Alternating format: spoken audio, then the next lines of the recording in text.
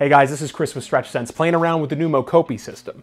Mocopi's made a lot of noise in the market since its launch, which makes sense. They've made expressive motion capture the most accessible it's ever been. Now, I might be a little bit biased, but I think there's just one thing missing. These. What a coincidence, the StretchSense Studio Glove. With these powers combined, emotionally articulate animation has never been so easy to capture. So, how did I get here? Here's what you need. Number 1. A pair of StretchSense Studio Gloves. Number 2, the mocopi system and the phone app. Number 3, output software of your choice like a VMC or an Unreal Engine. And number 4, a living human skeleton. These days, there's actually very little in between you and the content that you want to make. You want to make a game? Go for it.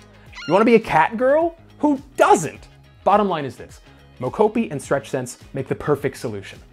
Here's the website: